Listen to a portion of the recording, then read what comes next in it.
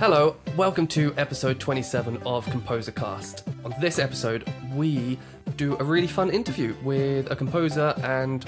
What did he call himself? He called himself a music designer. A music designer, yeah. Matthew Walker. And he was a very, very nice man. Yeah.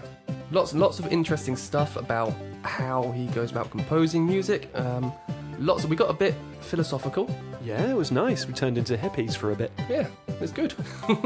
Yeah, we're just going to dive right in because it is quite a long episode, but lots of good stuff. So I hope you enjoy it. And over to Matthew. What first sparked your passion for music? It's difficult to kind of say without it sounding a bit run-of-the-mill. So I began playing piano around the age of 7. By default, really. My brother played, and we had this really beat-up, honky-tonk sounding piano, like most starter pianos. Yeah. And my brother played a bit, and that was fine, but it didn't really kind of captivate too much with him. So, yeah, I just took to it from that. And it was something that was... I was quite encouraged by how easy I found it to sort of put notes together. We're talking about really basic stuff here. Yeah. But like I would just kind of play a note and go, oh, that one doesn't sound good. Oh, that one sounds good. And you just start to memorize kind of combinations. And I'm like 7 or 8 at this point. So I got really encouraged by how easy I found to put notes and then form chords, these new things called chords. This amazing thing. You know, I was like, oh, wow, that's cool. So I just kind of had this fascination with it, really. And then it just started this kind of snowball impact of getting involved in little ensembles at school and performing in theatre and doing other bits and pieces.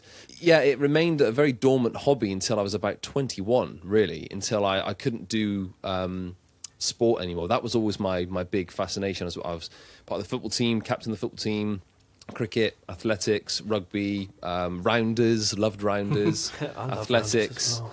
Oh yeah, I love a good game of rounders. Yeah, and that was always my fascination. But then I couldn't do that anymore. Certainly, contact sports I couldn't do in my early 20s. So then I was like, well, okay, well, what else can I do? Oh, this piano thing's still with me. And by this point, I'd been doing a lot more songwriting, and I'd done a bit of singing in theatre, and then started to take it a bit more seriously, and then studied that at university, and then realised what I wanted to do afterwards. But yeah, it started with very much a family had a piano, played a bit, found it quite easy, and that was it. And then started a fascination with songwriting and kind of I listened to a lot of Elton John and Carpenters and Commodores, these big kind of 70s, 80s singer-songwriting sounds. I did go back to it in secondary school where I started having keyboard skills. I don't know why they call it keyboard skills. I've always found that quite fascinating. yeah. And yeah, then started to take it semi-seriously again. But yeah, I did have lessons, but fell out of love quite quickly. Yeah. Yeah. Well, I found school music lessons were awful. So me and Lloyd went to the same school. And right. Did you find them awful as well? Yeah, absolutely. Because it felt very unorganised. It felt like the music department in our school was like, oh, it's just the music department. You know, let's give them a couple bongos. One of those things that goes, one of those, and then shaped like a frog, shaped like a little frog with ridges. It always felt a bit like an afterthought, didn't it? It was the same in our school. It was, you know, there was very minimal budget for anything. If you were lucky, you know, when there was a concert, like we had a summer concert, a winter concert, and I think that was kind of it. We might be lucky to get another one in, but they were really big events because we had a lot of my friends weren't particularly musical, but through music, I got involved with other circles of friends in the same year who were musical, and they became good friends afterwards. But they weren't my default circle. It was all the jocks, all the sport guys, right? You went from being a jock to a nerd, didn't you? Very much. I mean, a guy, Matt Davis, another Matt who I podcast with, which we'll talk about later. Yeah. I was telling him about how I've always been. I became a hybrid. So you know, I've literally only this morning I've just come back from a good little football session just now. So that's what I know. But then working certainly in games, you get to know real nerds and they're amazing people, you know, really amazing people. And I've always found it really quite easy to float between both crowds. As I've gotten older, I'm definitely more of a nerd than I am a jock. I think I probably look like a jock, but I'm definitely a nerd on the inside. You've got I've always been a hybrid. Outer shell of a jock and then the inside of a nerd. Yeah, I'm balancing this weird double life, and it's a challenge at times. Jekyll and Hyde. How did your interest in video game music start? So going on from learning the piano and stuff and then going into video games? Yeah. So I've always been a gamer. I've always played games. And that's one shared interest that I did have with my jock friends. Yeah. We always played games. So Mega Drive, NES, SNES, Game Boys, proper old school consoles. Yeah. And that was always a fascination, but it wasn't until sort of mid to late 90s where, sound chips were becoming much more sophisticated, CD quality and all the rest of it, where you started to have the inclusion of real recorded orchestras, and I started to take notice of these things. There were two games in particular that really struck me as a gamer. This is way before I'm even thinking about game audio or combining the two things. But certainly, Final Fantasy VII blew me away. That's one of my favourite games of all time. And that soundtrack, the Uematsu soundtrack, is just beautiful. Yeah, I think there's just nothing wrong about that soundtrack. It's so dark, so beautiful, so poetic.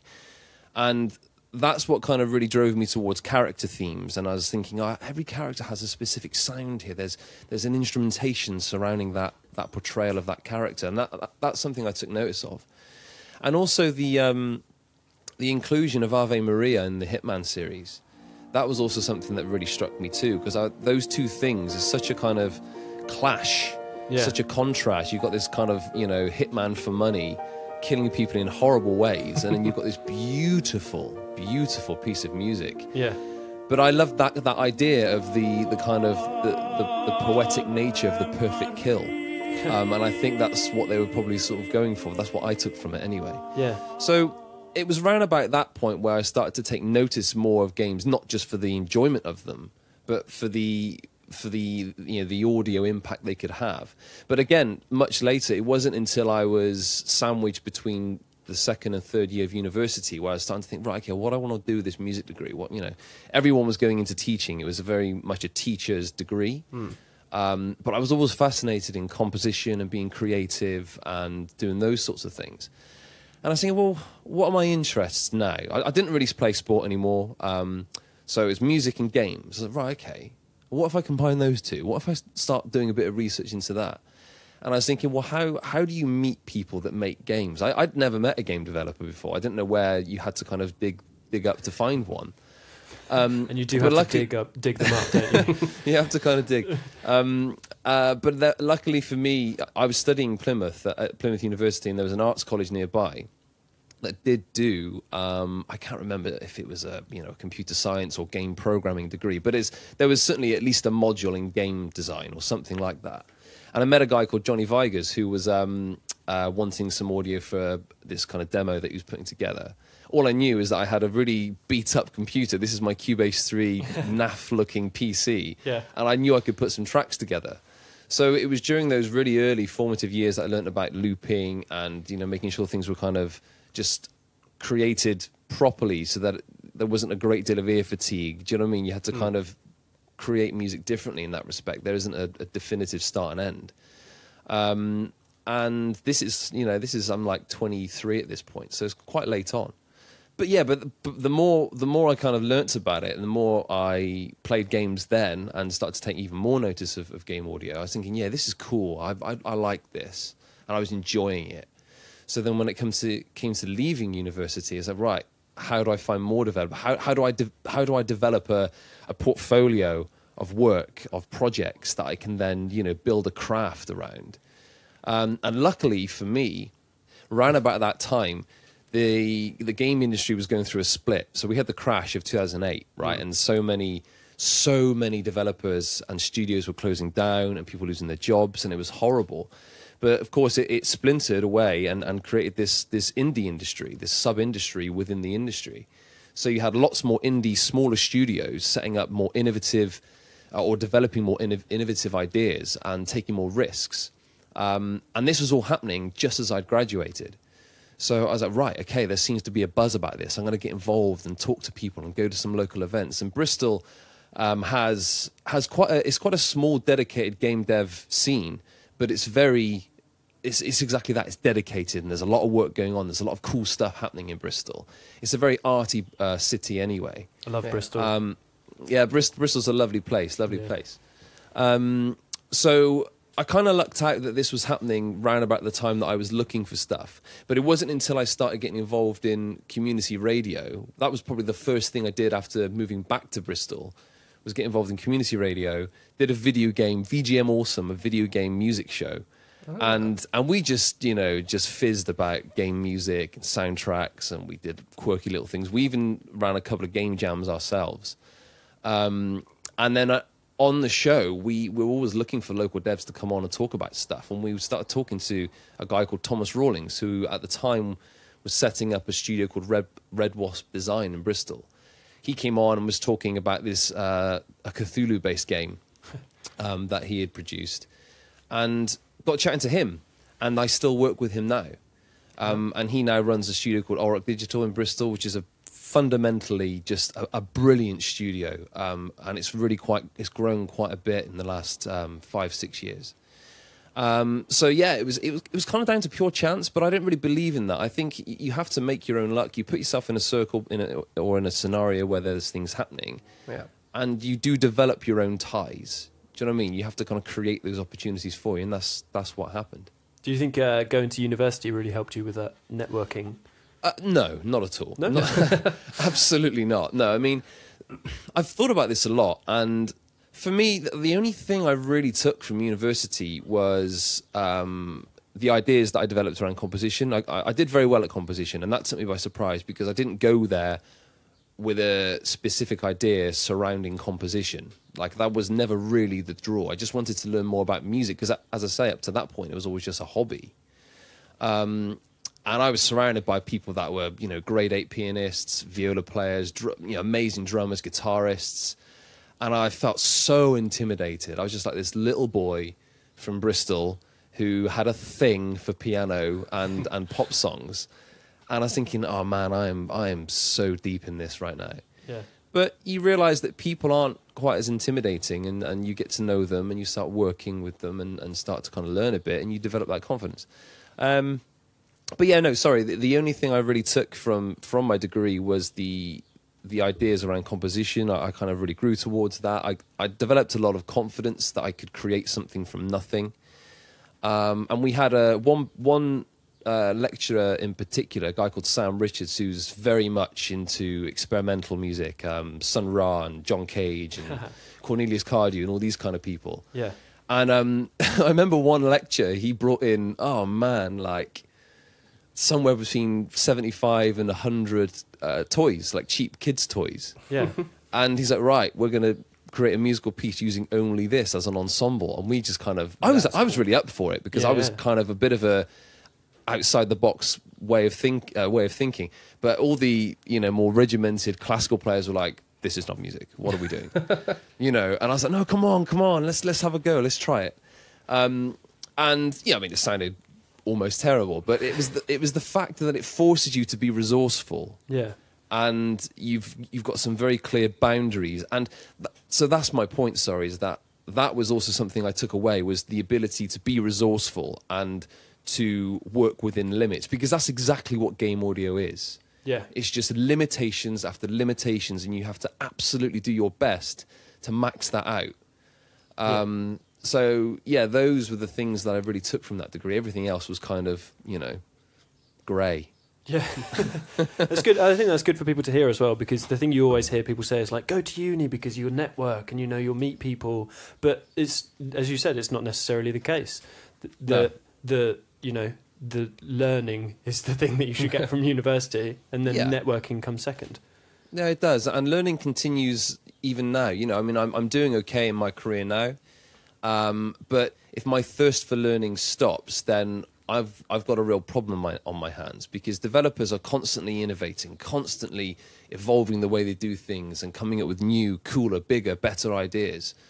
And if I don't keep pace with that, then I'll find someone else who will. Yeah. So it's a necessary pressure that I keep telling myself, that keep learning, keep expanding and getting better. Absolutely.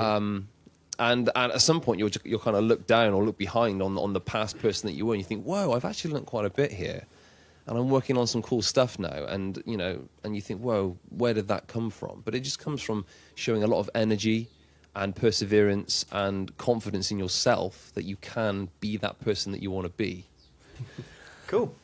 So you have got a very broad portfolio. So having a look at your website, you've got music designer, sound designer, vocalist, and film composer, and obviously game audio. How do you balance all of that? And also, do you think it's better to focus on just one thing? Like someone wants to become a sound designer, they should focus on that? Or should they sort of take the route of try everything? I think in this day and age, I don't think there's any real discipline that is quite so one-dimensional as that. I think if you were just a composer, you have to diversify even just within that discipline. You look at classical composers or film composers, they're starting to kind of bleed into games now. Yeah. And that's been going on for quite some time because it's another workflow, and it's another way of learning, it's another network, and it's another form of income if you can kind of manage that with film work. So I've always believed in diversifying to a point where I'm not thinly spread. If I feel as though I'm doing too many things and I can't do any one of those things well, then I'm pushing it too far. Yeah. What's that line? I don't know what film it's from. Too much butter over not enough bread. I think it's from The Hobbit or Lord of the Rings or something. I think Bilbo Baggins says it. Oh, yeah, when he's been wearing the ring too long. And yeah, Gandalf he feels like he's thinly spread. Yeah. And I think that's the balance. You have to kind of expand and create a stream of working flow that is attractive, but it's all relatable. So when I entered the games industry, I was just a composer. Didn't call myself a music designer. I didn't even really know what that was at the moment. Which, by the way, I'm convinced I penned that title, and now everyone uses it. I'm convinced I was the first one to start saying that. But it's all relatable. So you take one project, take Dark Future, which comes out next week. At the time I'm recording this, comes out next week on the 16th of May. Nice. So just within that project alone, so I've been music designer, sound designer, sound recordist, co-presenter to the podcast linked to that game within the studio too. So you have to kind of, just build an arsenal of things that you can do. But again, just without spreading yourself too thin. Yeah, kind of pick the things that you're the strongest at. Yeah. And that you enjoy and get better at them. That's right. I think I would never introduce anything onto my website that I didn't think I could fulfill. So my website's actually going through a redesign at the moment. I've had that design now for about 3 years, and it's getting a bit old, a bit tiresome to look at. So one of the newer things, there's 2 brand new things that will be introduced, and there's the sound recordist, so doing a lot of boom work for films, because I started in film, really. Okay. Alongside community radio work, I was doing a lot of short films. I knew more filmmakers than I did game developers at the time, so I started just doing stuff like that. And then when I felt more comfortable as a sound designer and as a sound recordist, I was thinking, right, okay, I think I can start tapping into film work again and doing sound recorded stuff. And I've only been doing that for about 18 months to 2 years, but that's been really, really cool. And it's been quite interesting because it's that same feeling that I had when I started playing the piano for the first time. It just took to it really well. Yeah. It just took to being able to know where best to get a good mic position and how to conduct yourself on a film set. I really enjoyed it. Plus also, it's nice to get out of my house. It's nice to get out of the studio. When you're working on a game or many projects, you're very much dedicated to one place and sitting in the same chair, and that's fine.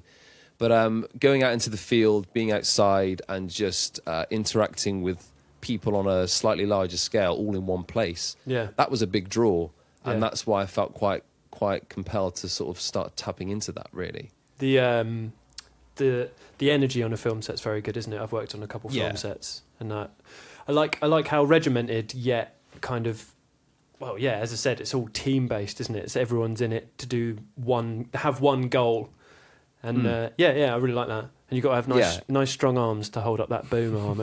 You do, and I'm not the biggest guy. As I say, I think this is where with my jock background, I'm quite a physically fit person, but I'm certainly not a broad person. Yeah. I'm the sort of guy that runs a marathon, like that kind of lean sort of build.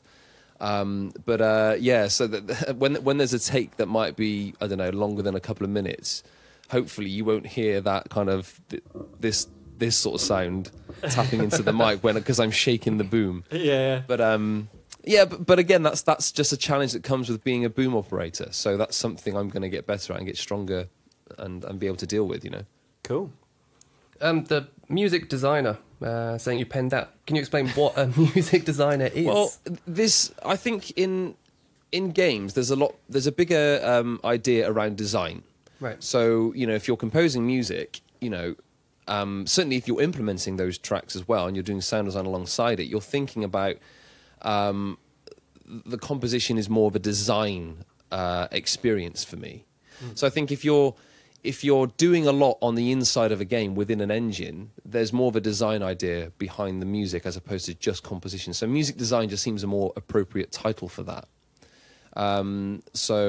Yeah, that's my kind of idea. I'm sure I probably didn't pen that, but I started calling myself that thinking, well, I'm composing music, but it doesn't feel like I'm a composer. So I'm going to come up with this new title. And all of a sudden, maybe 6 months later, I was going to network meets and game dev meets, and then everyone's calling themselves a music designer. I'm like, what? Hey, that's I should have stuck a patent on that or something. I want some coin for that, please. Yeah, I'd like some Bitcoin or something.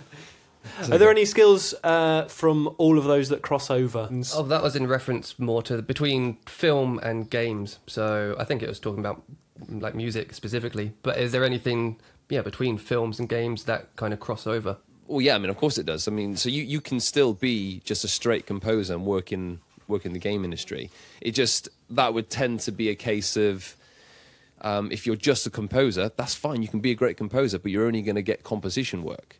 Yeah. But if you're sound design and you're music design and you're implementing and sound recording as well, these are all things that are definitely going to get used within a game dev. Yeah, and it's much easier for them to just come to one place and go, oh, awesome, we've got everything that we need. Yeah, I think trust is a big thing. Especially when it gets to a crunch and you're working, maybe a development studio lands a big IP with a big publisher or something. There's a lot of pressure that surrounds that. Of course, they want it to be their best work. So if you've got a tried and tested collaborator who they've worked with in the past, it kind of goes without saying they're going to go to that person because they trust the workflow. That person understands how the studio works. They understand what their system is and how it kind of goes about itself. Trust is a big deal. And I think when you're starting out, that's the real challenge. You know that you can produce audio and you know that you can compose music, but the developers don't know that. Yeah. So how do you convince them that you're good for it, and then they give you a shout when they need some audio? And that's where perseverance is key. Just work on stuff, and you eventually build up a portfolio of things that you've done, and you will get that chance. You just need to persevere. Because the people that don't persevere, they'll just sort of fade away, and then you're left with the person who really, really wants it. Absolutely. And that, I think, that when I started that's the one thing I knew I had. I had a lot of dedication. I was like, well, if I'm going to do this, I'm just going to... The first thing I know I'm going to beat the other competition off with is my patience. I'll just hang around. Yeah. I would just wait and just talk and build my own client base and not think too much about competition. Yeah. I think if you compete and you try to... If you kind of think like, well, I need to get more work than that person... for me, that's never been a proactive approach, really. I focus purely on myself. The only person I'm at competition with is me. I don't think about other game game audio people within Bristol or anything like that. I just focus on what I'm good at. I focus on my own black book of clients, and that is it. Because it's a much nicer way. I prefer working that way, and the relationships feel nice and fuzzy, and I like that. Yeah. Can you talk a bit about your approach to composition? So say somebody comes to you with, say, hey, I want you to make some music. Where do you start with that? Do they, if it's a game, would you ask for some like artwork or to see a video or something? Or do you talk to the developers? Just wondering how early they bring you on in a game as well. Yeah, I think the earlier you can get on side of a project, the better, because you've just got more time to digest all the things. And quite often the case is, certainly that I've found, you might enter a project and there's lore and there's backstory and all the developers know anything and everything about what you're about to produce, but you're coming in slightly cold. You can't be a specialist in everything. So you have to kind of learn these things quickly and get to know what it means and the lore that surrounds it.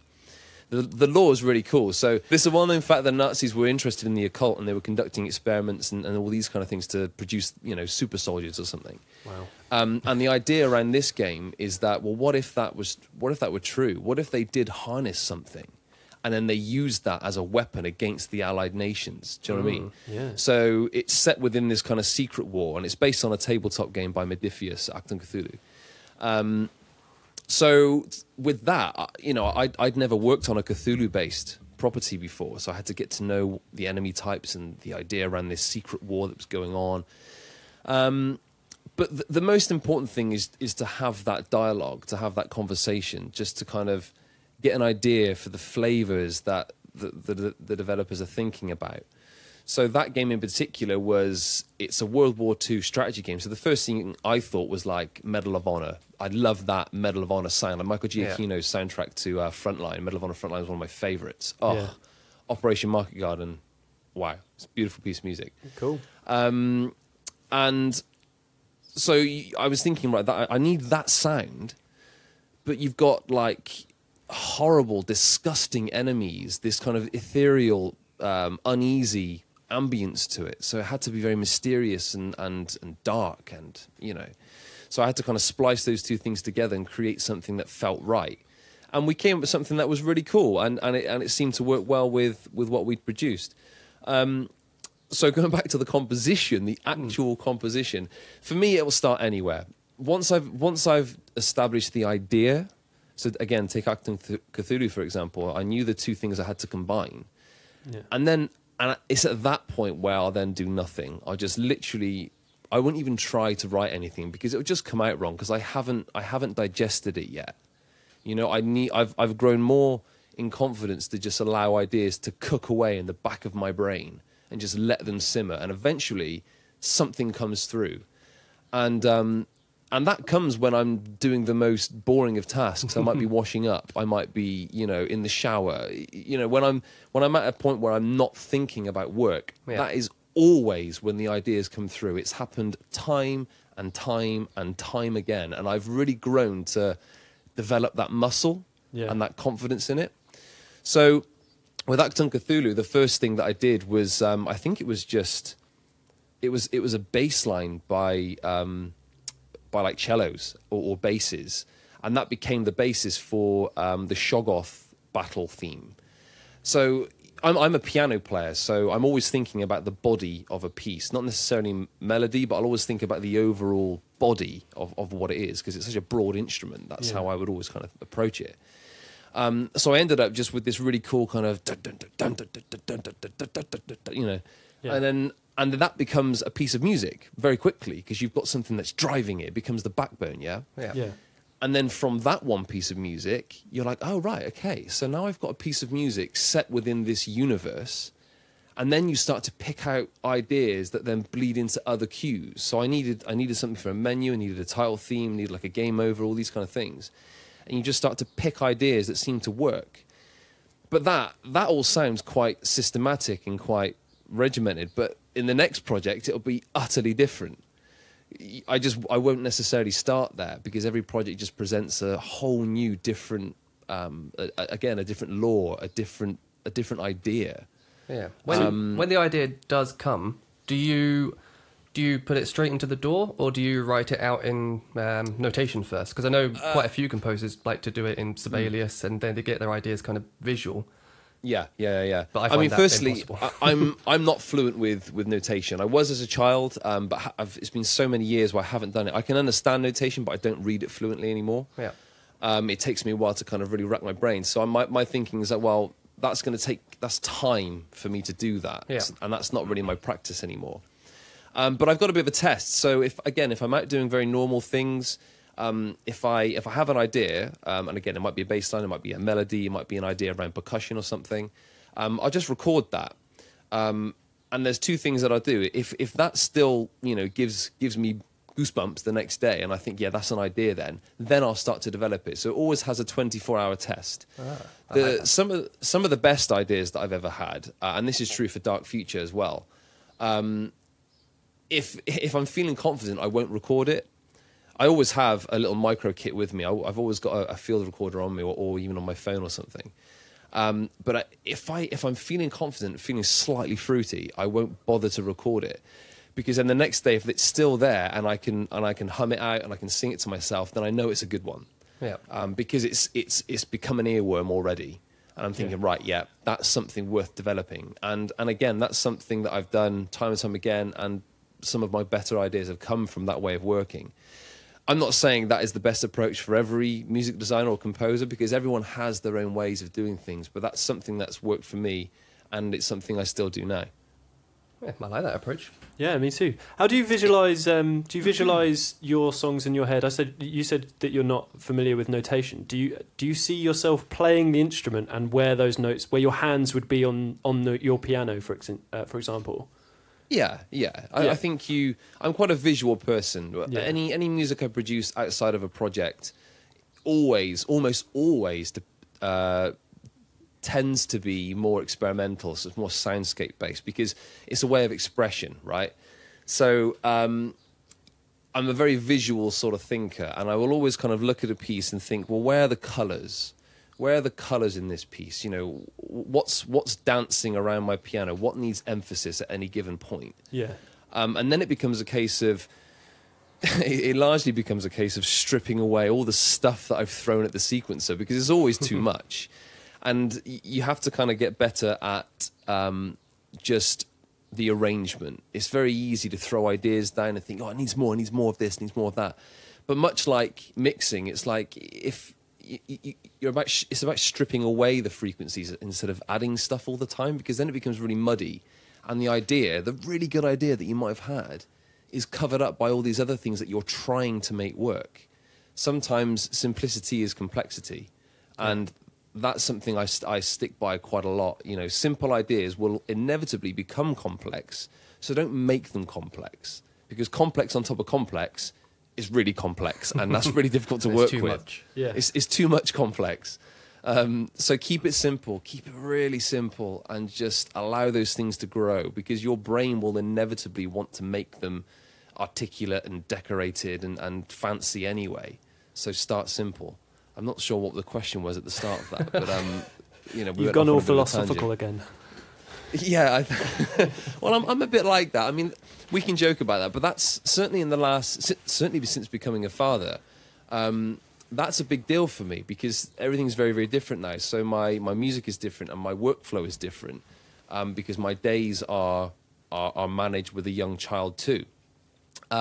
So my way of thinking is very kind of meditative and very kind of tranquil, or at least it tries to be, because I have to kind of maintain my mindset to get any really good work done in the limited hours that I have during the working day. Because I do my absolute best to not work into the evenings, and certainly not on weekends. So you guys are really lucky that I'm doing this for you on a Saturday. Thanks very much, mate.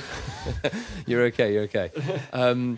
So I do my best to keep to a sort of 8:30, 6 p.m. sort of working day.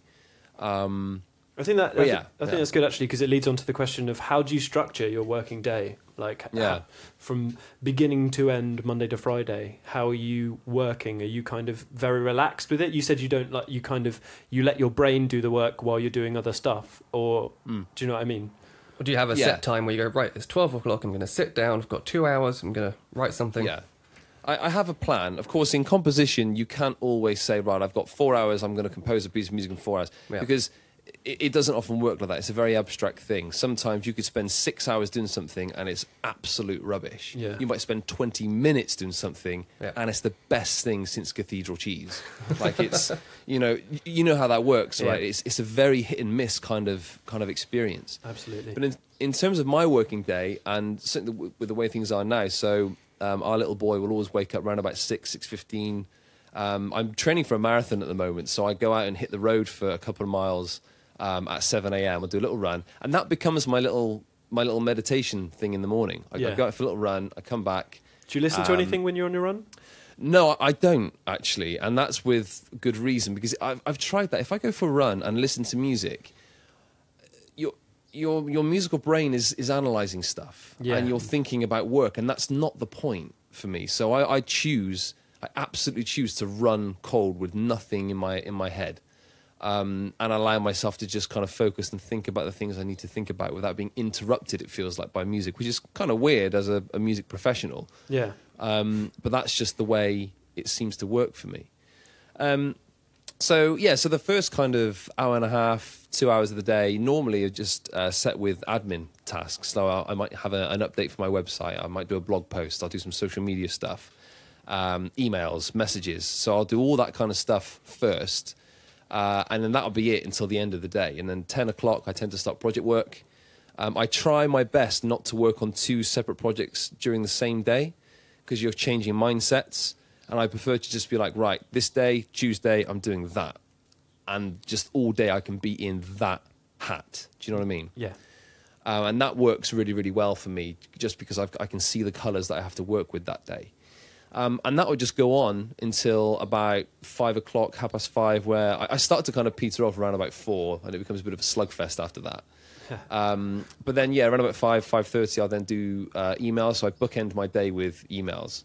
I do not answer emails during the day. I do my best not to, because, again, it just takes you out of that mindset of trying to be focused. And then that's it. And then 6 o'clock is bath time for my little boy. So then it becomes an evening of being a dad and being a family man. And this is a relatively new thing. Again, you're lucky. This is the first time I'm really talking about it, to be honest, because he's only 8 months old. So I'd gotten so very used to doing things and having almost all the hours on the earth to do stuff. Yeah. When you become a dad, those things become quite limited. And going back to Thomas Rawlings, I asked him when we realised we were pregnant that, how do you manage? Because he's got some small children. I was like, how do you manage your time with little people? And he's just like, well, it's just moderation. You just have to be really, really organised. And I was like, thanks, Tom. That is good advice. Like, you just need to hear it. Yeah. You know? Yeah. And you just need to, by the hour, just be like, right, this is what I'm doing. I'll always prep the coming week's work on the weekend. So that's kind of the only bit of work I really do on the weekend. So a Sunday night, I'll just look at my diary and go, right, what's due? What's priority? What do I want to do? And that process kind of copy-pastes from Monday to Thursday. Friday is a little bit more chilled because it's a Friday. So the morning I tend to be a bit more kind of chilled out. I'll probably do more social media stuff because I quite enjoy that. I quite enjoy trying to create content and sharing things and talking about stuff that you're doing because it's exciting. Yeah. And then if I need to work on a project because there's a deadline or something, then I will. But on a Friday, I try to work on side projects. So I've got an album, an EP. It's a 2-part album into 2 EPs that are coming out soon called Wormhole, which is quite a cool idea.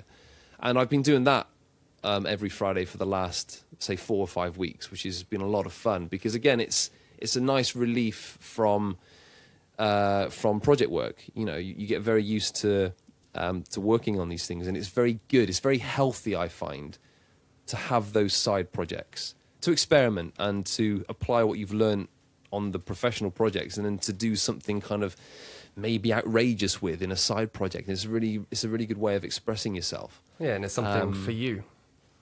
Exactly. Yeah, exactly right. And because there's no brief, there's no deadline, which is a good thing, but it's also a bad thing because you should put a deadline on things, otherwise they'll never get finished. You have to, because we've all been there. You think you've got this great idea, and you think, well, I'm not going to put a time frame on it, but I've found it's good to do that. Even if you give yourself 6 months, at least you know that, right, in 6 months, this is going to be out and it's going to be on Spotify or iTunes or whatever. You know, then you can move on to the next thing. Because if you don't, it'll just become really thin. And it becomes, for me, it might become a chore. And that's, again, not a good place to be working if you feel like something is work. No. You know, if it becomes a drag like that, then you need to change your approach. Because that's unenjoyable, and life is not to be not enjoyed. You know, we should all be doing things we enjoy doing. Yeah. Well, that's one of the other questions I was going to ask is how do you know when a piece is finished? Is it you've given yourself this time frame, whether it's something you're doing yourself or whether it's for a game? But how do you know when this piece is finished? Because I always feel like I could just do a little bit more, or I could just add something there and tweak that bit. I guess the answer is you never really know, and it's never finished. Is art ever finished? I think that's a question that's been asked time and time again. Certainly on a project, it's finished when the deadline is there and you have to deliver. That's when it's finished. But on side projects, that's a bit more of a challenge because you do have the option to go back to it and go back to it again. But my take is I try to release 4 pieces of work, side project work, a year, so 1 a quarter. So in the first quarter of this year, I released an album called Drones for Coders, which is quite a cool soundtrack, or soundscape rather. And that was very much a love letter to game development. So the idea is that someone walks into the office, they log in, headphones go on, and then they enter this world where they're coding, and they enter this world of colours and vibrant things. And at the end of it, the headphones come off, and he leaves the office. And it's bookended by those 2 exact things. And that was like my love letter to all the game devs that I've worked with over the last sort of 10 years. Side projects wise, you just have to give yourself something, and if you wanna go back, then you go back and do a remix or something. But just give yourself a deadline, otherwise it just never come out. Yeah. That's what I find. So 1 a quarter seems to work for me.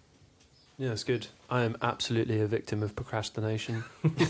Who isn't? In this day and age, it's so difficult to remain focused. I think that's why things like mindfulness have become really popular. Yeah.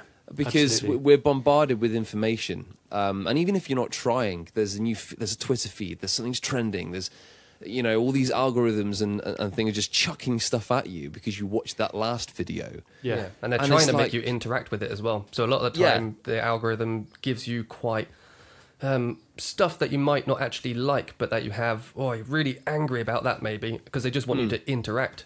And then you end up interacting, and then then that's that hour gone. You're going, what have I done? Exactly, and the spiral goes on and on and on. You get caught in this trap. So, we're all there, and I think social media and YouTube and sharing, all the rest of it, it's a relatively new beast. But I think 10 or so years on from where these things first came about, new ways and practices are being put in place to kind of counter that a little bit. Not to kind of completely eliminate and eradicate it, but just to be more managed with it. Yeah. So going back to mindfulness, that's a big deal for me. I really enjoy doing things like that because it allows me to kind of keep zen and focus on what I need to do and just ignore all the fluff that comes from logging into my Twitter account. Do you use any mindfulness apps? That's the exact question I was about to ask. I have done, but I've been an active practicing agent of mindfulness for about 2 years now, and the apps don't really work for me. Being completely honest, they're really, really good. Nothing against them. I think they're really, really good, and they'll work for other people. But I don't sit down every morning and meditate like you'd stereotypically think it to go about. So, like for example, I go for a run. That is my time to be mindful and to meditate, and just kind of to get zen. Lots of people say that they use their runs as their meditation time. Yeah.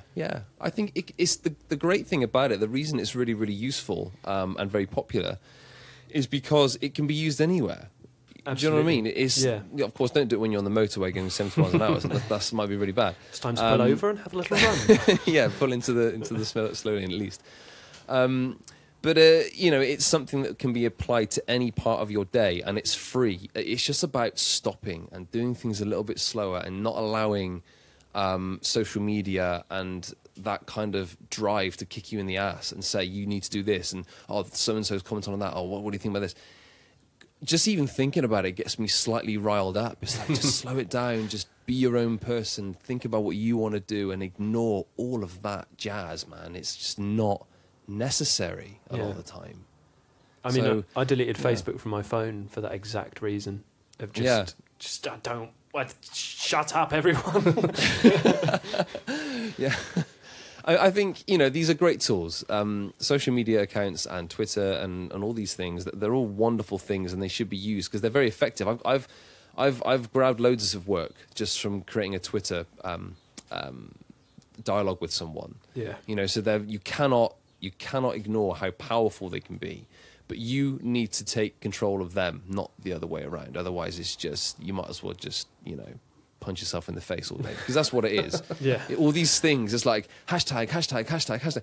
Just, oh gosh, just ignore it and just focus on what you need to do. Yeah.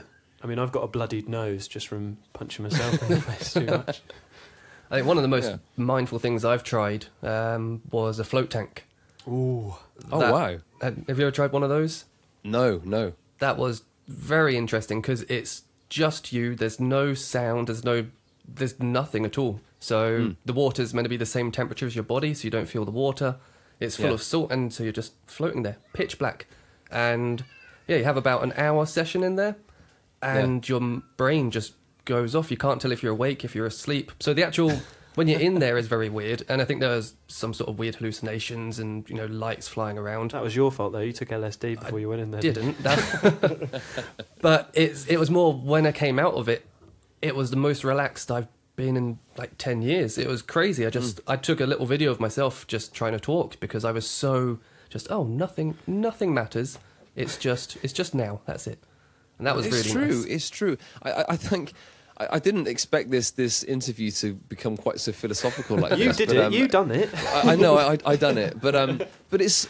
I mean, again, we joke about it, but it's really important. And the reason I've found a real draw with that is because it helps me to work.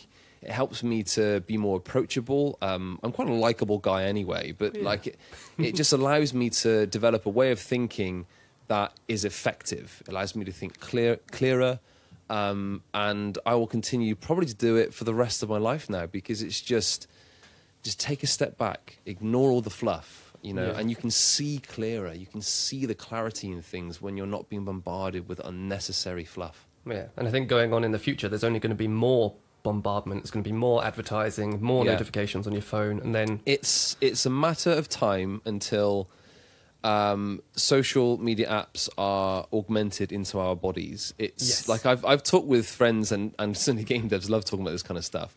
My family and friends aren't necessarily creative certainly in a musical sense, and they don't necessarily think the way that I think. But I've been asked quite a few times, like, What's next? Or where's it going to go? Where's it going to go? And I'm convinced this human augmentation, Deus Ex, that's going to happen. It's going to happen. So. Like you look at bionic arms and things like that now. Google Glass. Yeah, it's happening. Fast forward 50 years. Can you imagine what things are going to be like? And that's going to happen in our lifetime. Yeah, it's going to be amazing. I mean, we're going to see some incredible things, I think. We're both massive VR enthusiasts, and right. That being in that world, the first time I stepped in that world was like, crazy. Oh my god, this is it. Yeah. This is what I've been wanting my whole life. and then it's just progressing and progressing. Like the new Oculus Quest is wireless. You can take that wherever you want and become inside a virtual world wherever you are, and that's only going to get more complicated and more immersive the more time goes on. So yeah, we're gonna start ignoring the real world, I think. well, there's a great scene. I unfortunately didn't think too much of the film. I really enjoyed the book, but Ready Player One is an incredible book. And when I saw the film, I thought it's kind of fun, it's kind of cool, but it wasn't as kind of what's the word? Well, philosophical, I guess. It didn't really hit me with too many messages. It tried to. I think it tried to towards the end, but kind of it was a bit loose. But there's a great panning shot where, I don't know, the characters might be in a van and they're driving along this road, and this is in the real world, and they just drive past loads of people, and they've all got their headsets on, and it's like a zombie epidemic almost. They're just kind of there, staring up at this oasis, this world.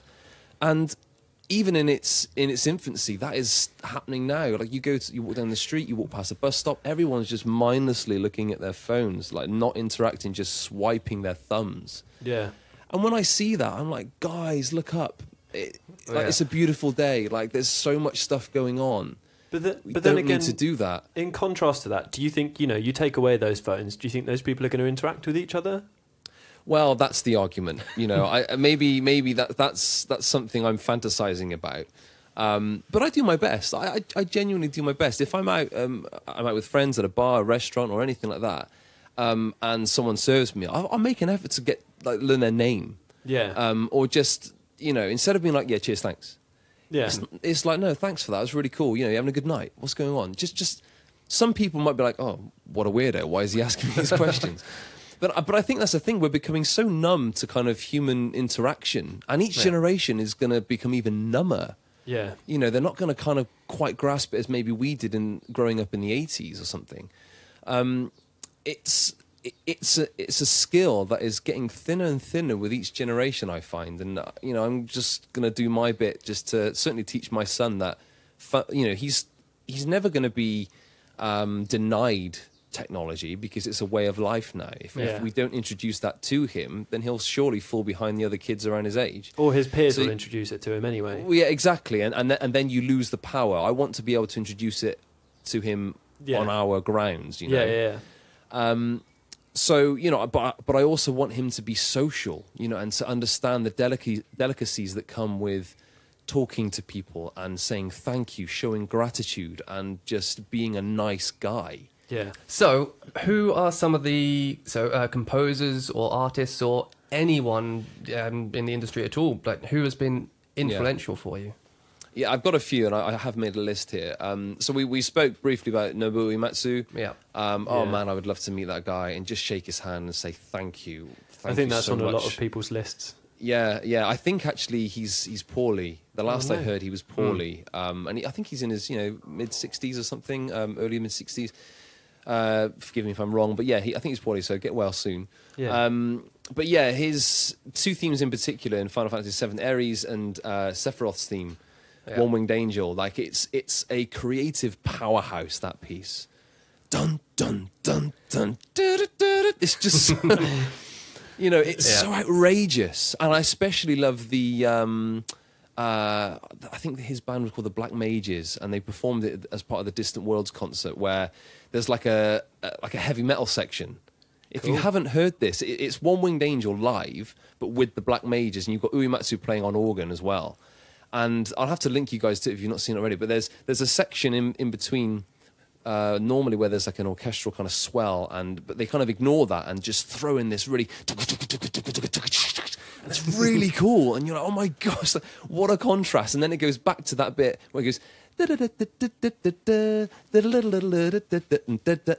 it goes back into that, and you're like, whoa, where did that come from? It's insane. Yeah. But yeah, that piece in particular is just a creative powerhouse. So Nobuo Uematsu-san, thank you. You are a gent. Another one is Tommy Tallarico, who is I really love his ability to adapt and grow into other disciplines. So when I was at university, I did my dissertation on the emotional impacts and how emotion is used as a vehicle to connect player and gaming experience.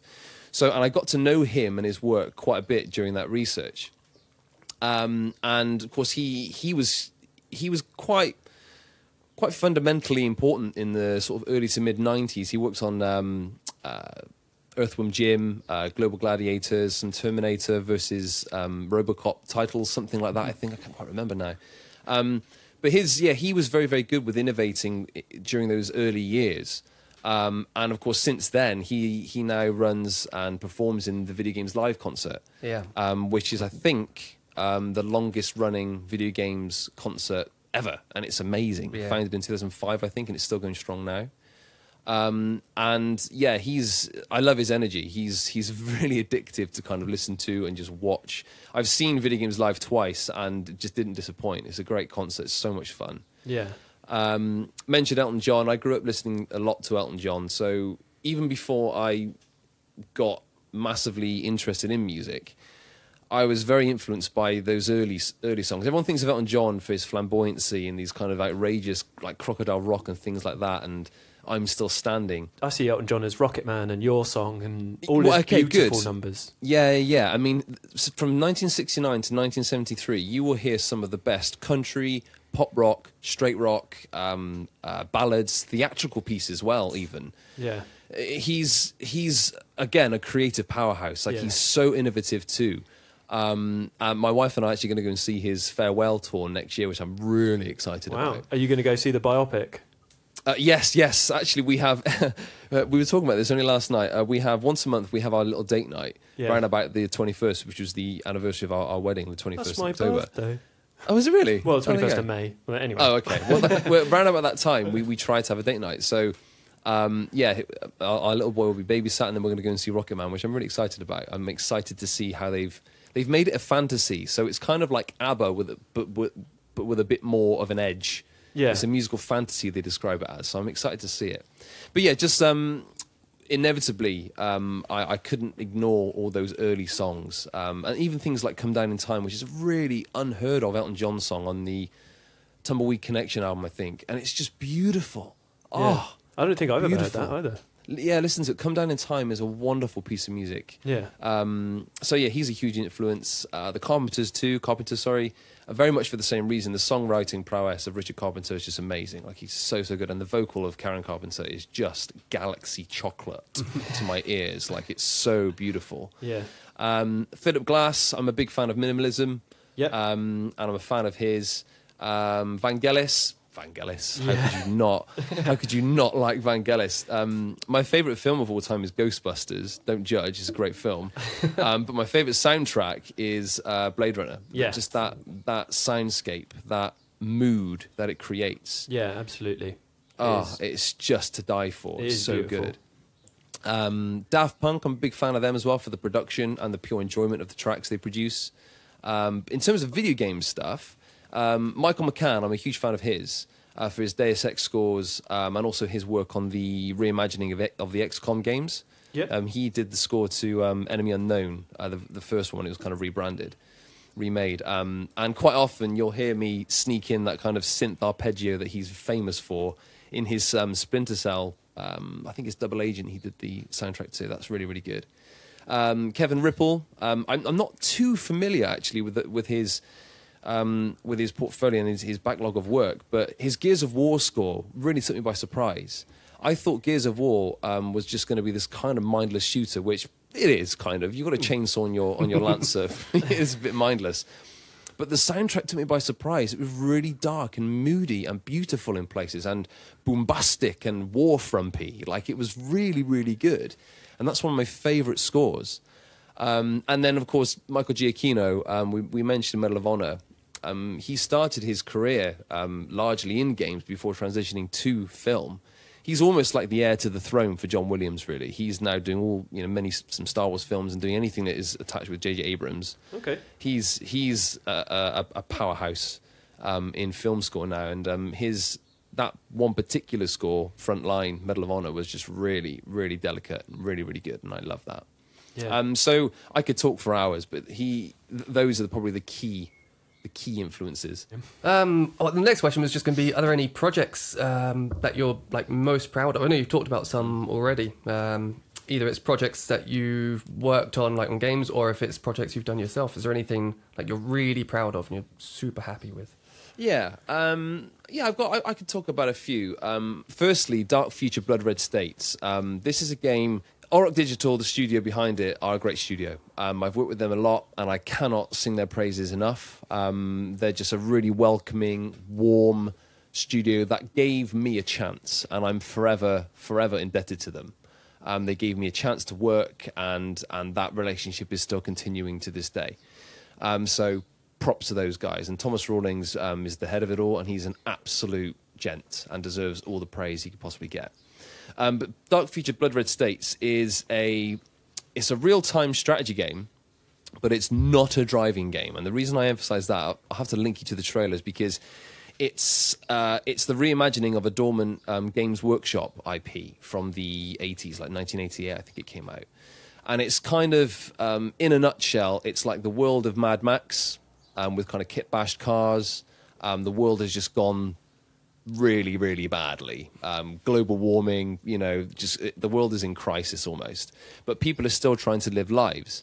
So you have to, it's about being a road warrior and feeling like a badass on the road, taking out cars. But it's got this really cool time dilation mechanic where you can slow time down to a crawl.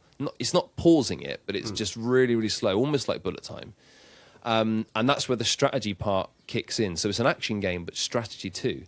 So you could be surrounded by like 4 cars who are all just trying to take you out. And you're like, right, boom, spacebar, let's think about this. And it's crawling along and you're like, okay, there's a car over there. He's got that much armor, but it's weak on this side. So I'll use my laser cannon to take that out on that. There's a car in front. I'll use my machine guns to take out his rear armor. Then I'm going to slam the brakes on, take out the guy behind me, whilst then applying some road spike or something to take out all these cars. And then you can action those commands during the time dilation and watch them all play out, or remove yourself from command mode which is the time dilation, and then just watch it all play out in real time. And it's described as being, when you played the original game back in the 80s, of course, it's a much slower experience. But the team at Auroch Digital are describing it as being what plays out in your head during a board game playthrough. So all that kind of drama, suspense, and action, and kind of outrageous things that are happening in and around you, that's what plays out during the video game adaptation of it, because it is so kind of, well, it's just outrageous. Some of the things that happen, it's really, really fun. You could blow a car into the air, and then go into command mode, slow down time, and then fire back up at it with a laser, with a combat laser or something, blow it onto the other car whilst there's a collision behind you, and then the car ends up piggybacking you. It's just carnage. It's utter carnage.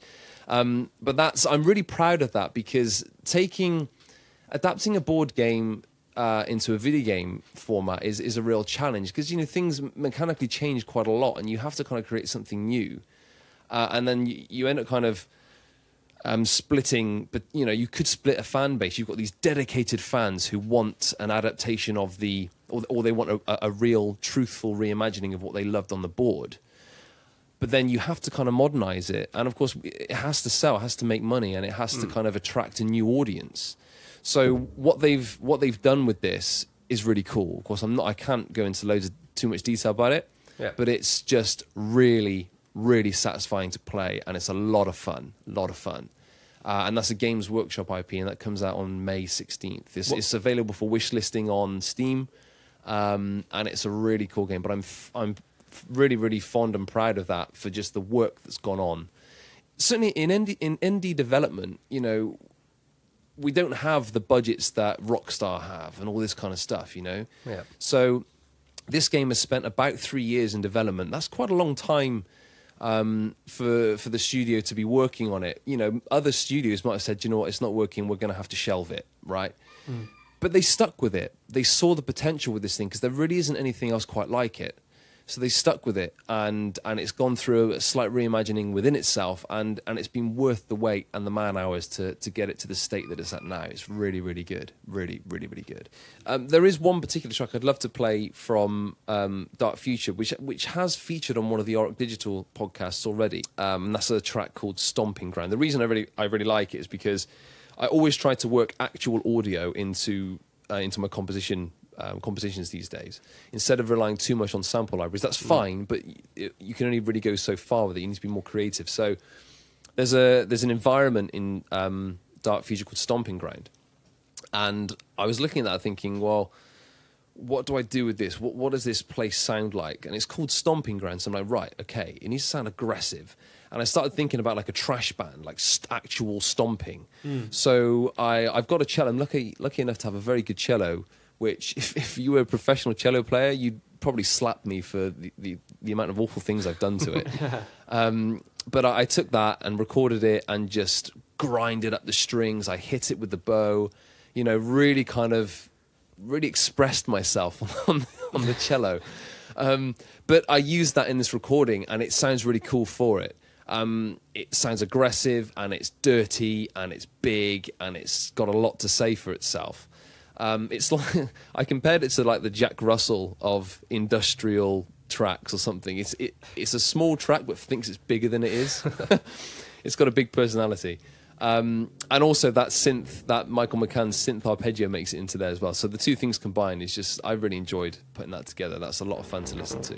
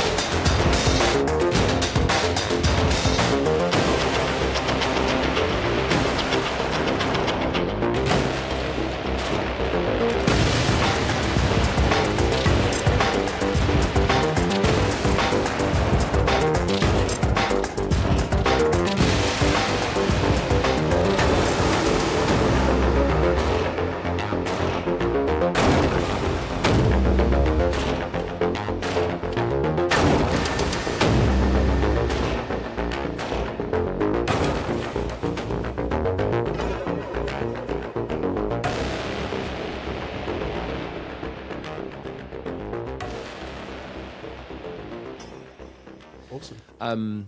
Two other games. Another game which was one of my first ones that I worked on was a game called Mania, which unfortunately didn't. That one did get shelved and it didn't see release.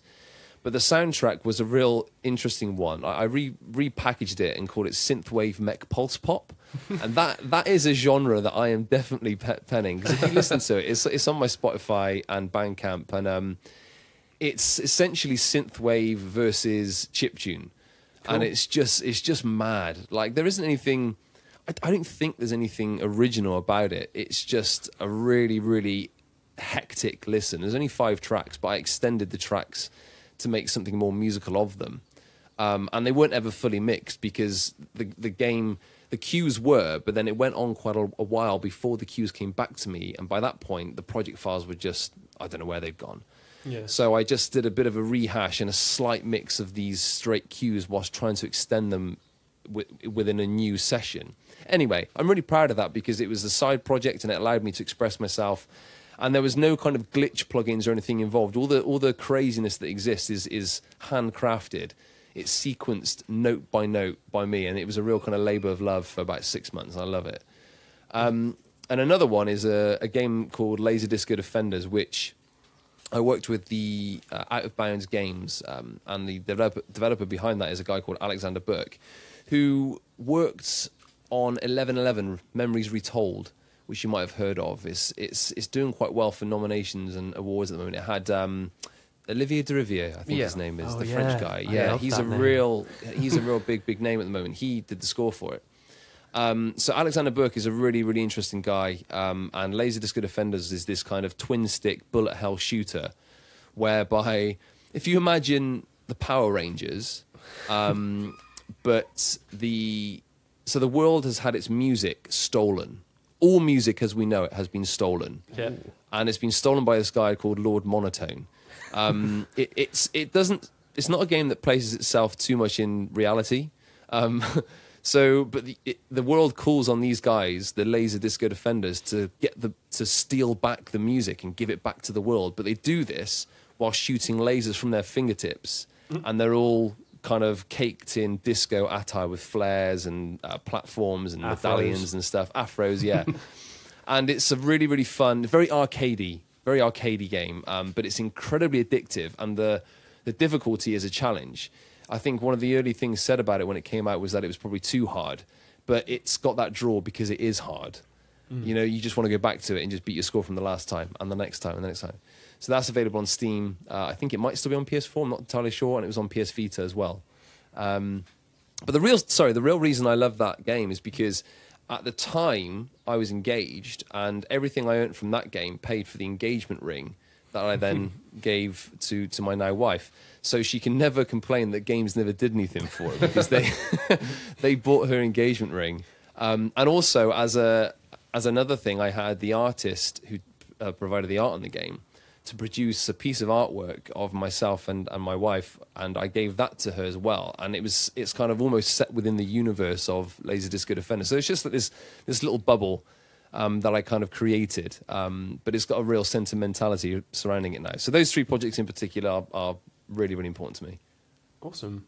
Where do you want to take your career in the future? Is there anything that you'd really love to work on? Any styles of stuff you really want to work on? I mean, the ultimate goal for me, I would love to get to a point where I could call myself an audio director, right? And be managing perhaps a small team, or even if I'm still doing the creative work myself, I would love to kind of work towards that. There's a lot more to learn. I've only really just started implementing myself and working more in Engine, so you know that's some way off. But that would be a really great place to get towards. But having said that, I'm really quite happy working as a creative designer at the moment in music and sound, and I'm enjoying all my sound recorders work. So I'm in a really, really happy place. In terms of, I don't know, it's a good question. I mean, if Uematsu called me up and said, look, Matt, we've got this idea and we want to work with you on it, I'd be like, let me check my diary. Let me cross everything out in it. Let me just remove everything. Yes, I will be there tomorrow. How much are flights to Japan?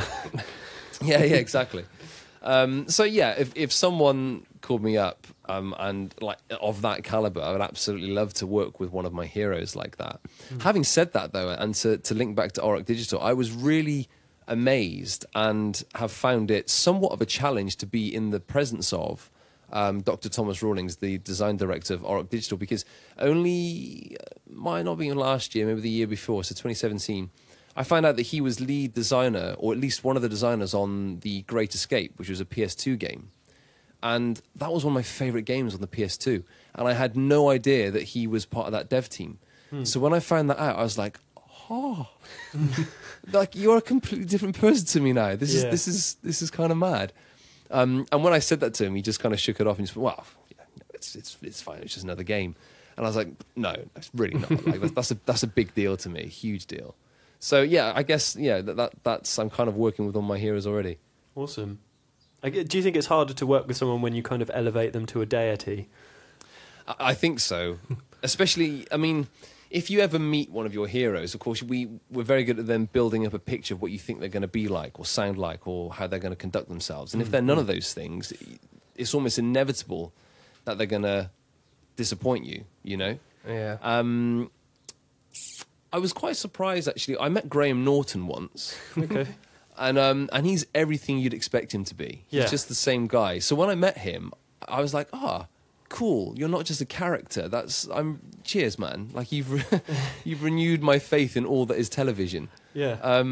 So yeah, I think if you're working with them though, that's different. I think because of course, especially if money's involved and time and pressures, you know, that can bring out the best and worst in people. And if it proves itself to be a challenge, everything that you know could be crushed, or it could be made even stronger. Who knows until you get there? You just never know. I think if you have a relationship with someone where you're working with them, it changes that relationship as well. Like, if I just met one of my heroes, I'm quite insignificant to them. Whereas if I'm working with them, then they have a reason to know who I am and talk to me. And yeah, it's almost like you have a voice then, don't you? Exactly, yeah. Yeah, you have a voice and you have an opinion. But if you just bump into them, it's almost like, I am not worthy. And absolutely, that's who I turn into whenever I meet anyone I really like. I turn into I really like you. Yeah, I embarrass myself quite a lot, is what I'm saying.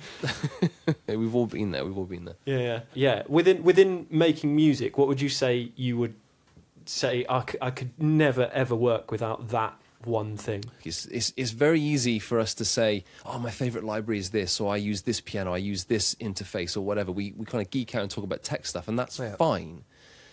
But my most valuable tool is silence, patience, and just time away from work.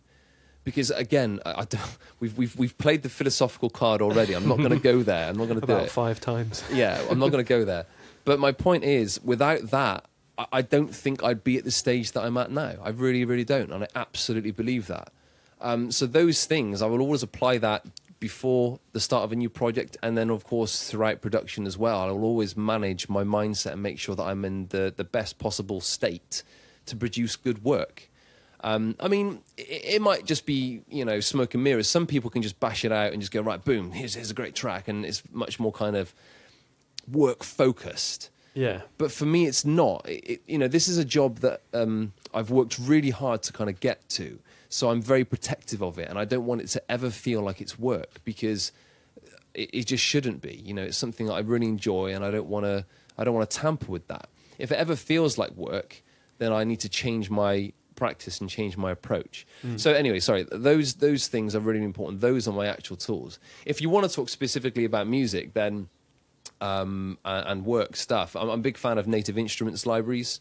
I think there's probably more credible string and brass samples out there, but I've always really enjoyed working with native instruments libraries. I love the fact with them is it's all very much in one place. You get native access. Everything's kind of libraried out for you. It's really easy to install, really easy to work with, and I love that. The less time I can spend installing stuff, the longer I can spend on a project.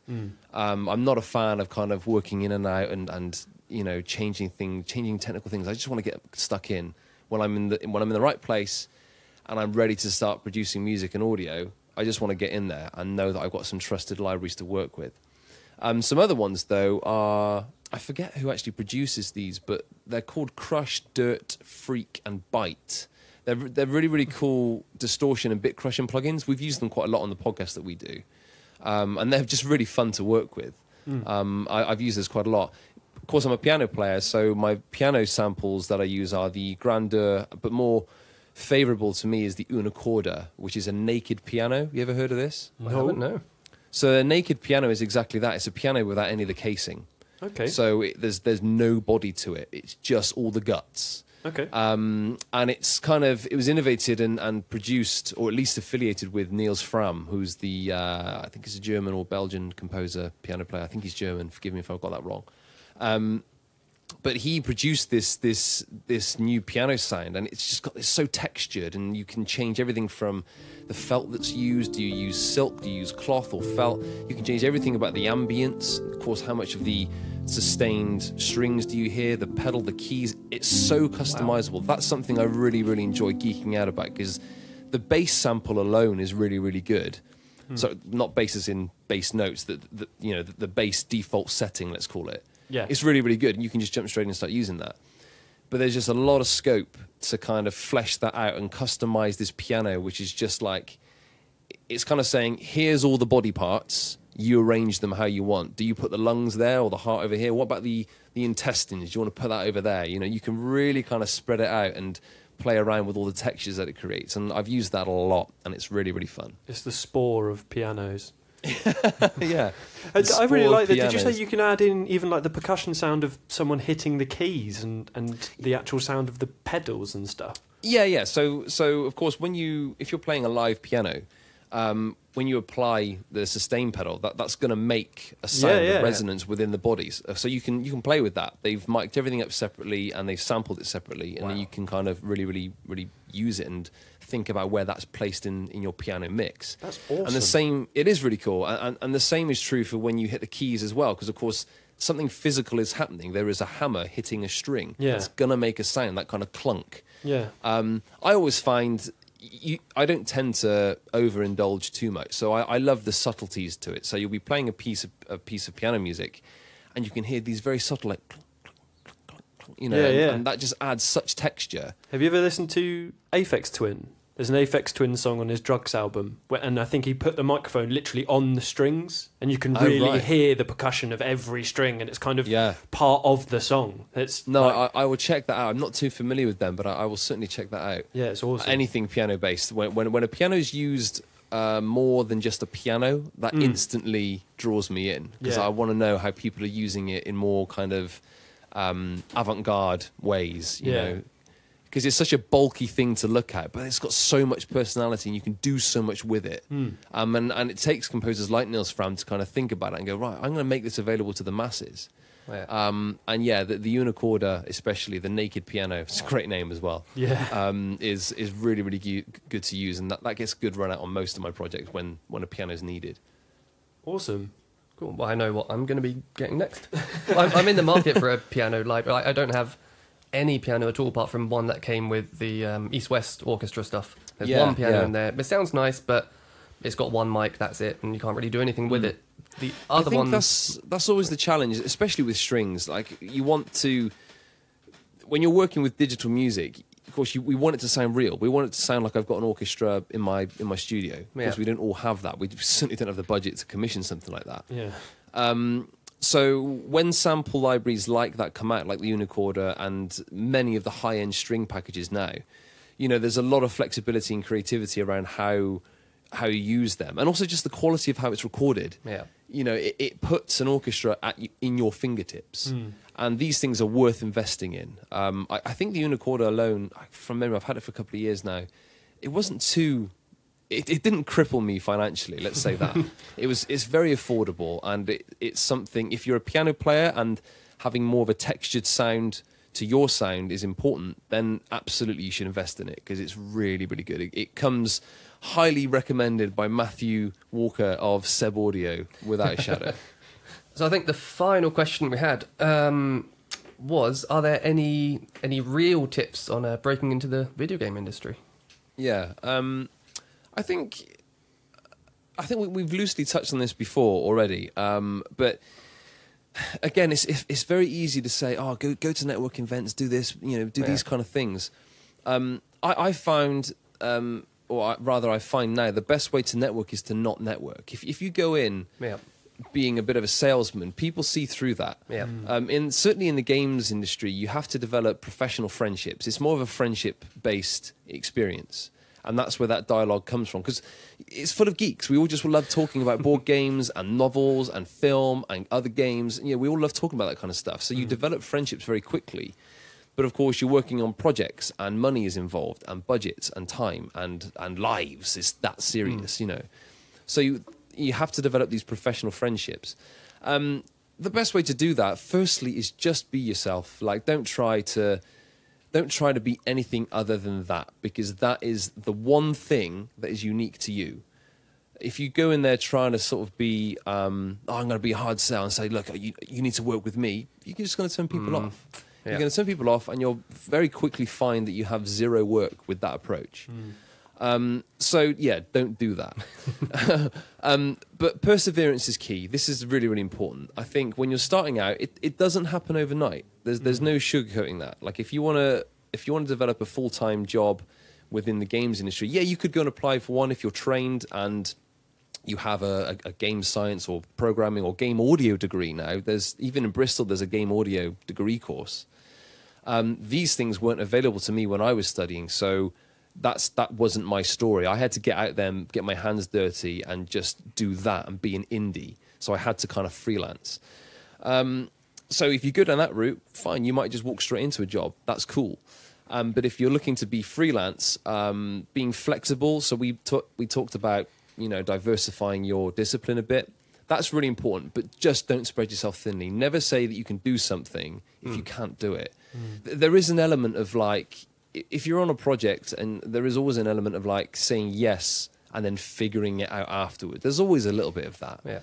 But don't allow it to become a detriment to the project, because you're only going to make yourself look a fool, and you will not likely work with that developer ever again. So, be confident in your abilities, and be confident in your abilities to learn things. So flexible, perseverance is really, really key. I'm just looking at my notes.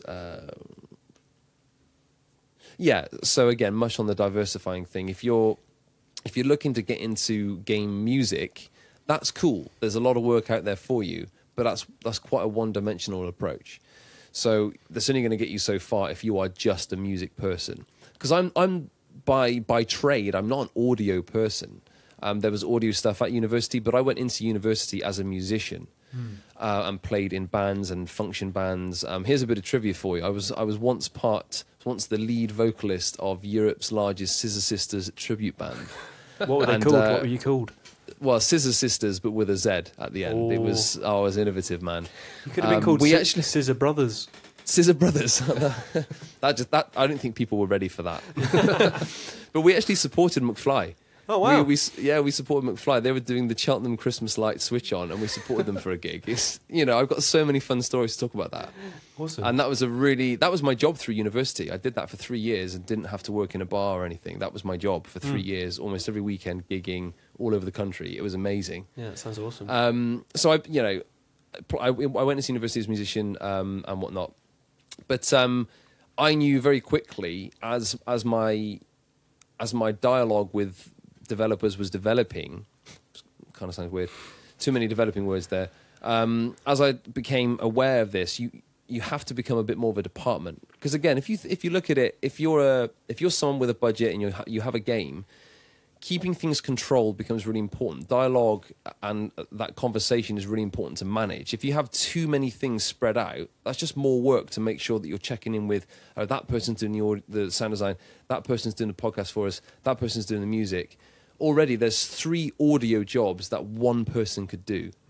So you want to diversify, but without spreading yourself too thin. Like, we keep talking about that, but I can't hit that home enough. It's just really, really important. So going in with just music, that's only going to get you so far. And also, in terms of tech, much of it translates anyway. So we're using a DAW, plugins, libraries and whatnot. All these things transfer to just audio work anyway. So it's actually quite an easy transition, I've found, to make. So those are my real points. That's all I can really say about it, really, from my experience. just being patient. And the biggest thing, I guess I could say, is listening. Listening is a real skill. If you go into a meeting and you're thinking in the sense that I must say what I think they want me to say, that's not a good approach. You just listen, be part of the dialogue, and just be part of that aura. Again, it comes back to sort of not kidding yourself and being something that you're not. Just be truthful, and that's the sort of person that people want to work with. Honesty is key. Truth is key. Be a good guy, and it'll work out for you. This is a little bit of a tangent, but do you ever feel like you have imposter syndrome? Is that thing of... All the time. Yeah? Yeah, all the time. Good. I think I think when you're... It kind of goes with the territory a little bit. If you're a creative thinker, our brains are slightly different. They fire slightly differently. And, it's very easy to kind of slip into a mindset into a negative mindset especially, and you have to kind of work hard to sort of know what your worth is and know where you're good. And that's where, again, being mindful and just taking time out can be a really good investment in yourself, even during a project too. Because you might be thinking, well, the pressure's on, the deadline's on, I need to get work done. But a better strategy sometimes is just to take a step back and go, well, look, if I work, it's not going to be good work. I might as well take an hour or two out. Yeah. And then go back fully charged with a better way of thinking. Sorry, that didn't really answer the imposter syndrome thing too much, but it's all related and it's all very important. Yeah, absolutely. Is there any other projects that you would like to mention on the podcast? Yeah, so again, with Auroch Digital, we talk exclusively about all the projects we work on within a podcast that's relatively new. It's on its third season now, and this third season has been Dark Future specific and dedicated. We've even got, hopefully, a very, very interesting and show-stopping interview coming up with a good name.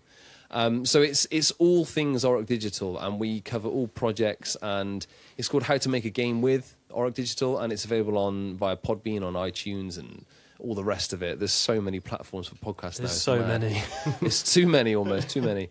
But it's if you want to learn anything about what we're doing within the Games Workshop IP that we're working on, and also how Auroch Digital go about making a game, it's that kind of podcast where it's an opportunity to get within the wires of it all.